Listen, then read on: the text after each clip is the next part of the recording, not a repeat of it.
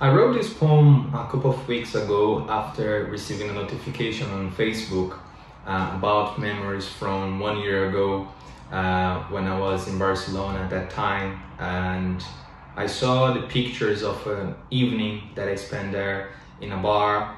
And after seeing these images, I started to remember the images, the sensations, and people that I saw that evening. And I wrote this poem, which is called Summer Solstice. Our mint-flavored lips kindled one another as we drank white Cuban rum. By the third round, we were dancing to a beat fast as a revolutionary song. The bar's loo was a modest version of the Amazon forest. Green tiled floor and grass-green walls merging with a dwarf banana tree and its wax leaves.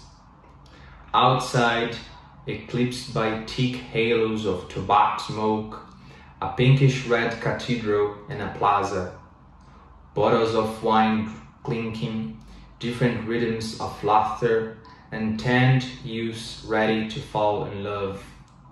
Summer solstice celebrations all over the city, each body shining like the blast of 1,000 suns.